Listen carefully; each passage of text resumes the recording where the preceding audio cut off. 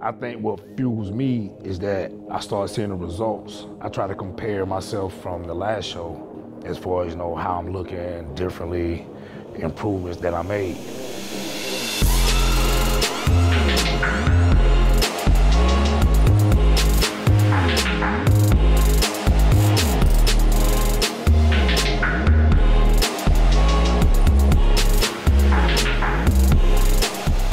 My brain and my body just start to click, and you get into the consistency of eating everything the same day, training every day, cardio every day. And it just comes like a machine, and you do the same thing, pretty much same time, each and every day.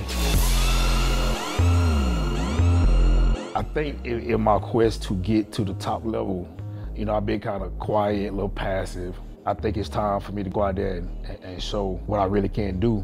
Sometimes, you work hard, come in 4th place, 5th place. You get frustrated sometimes, but at the same time, it motivates you to prove people how good you really are.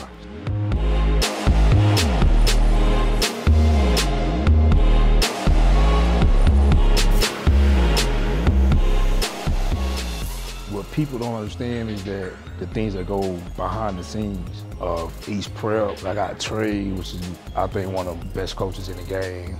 I mean, you got my parents, I got Rose. I mean, just to have that fan base, that support from people, like you say, I don't even know personally, but I kind of feel a bond with them because they always like my pictures. And even, man, I even have people don't flew to the Olympia or the Arnold just specifically just to come see me compete. Performax Labs, they're great, but man, they've been a great company, very new, and I just appreciate everything they do. And we're gonna keep climbing, y'all hear about us.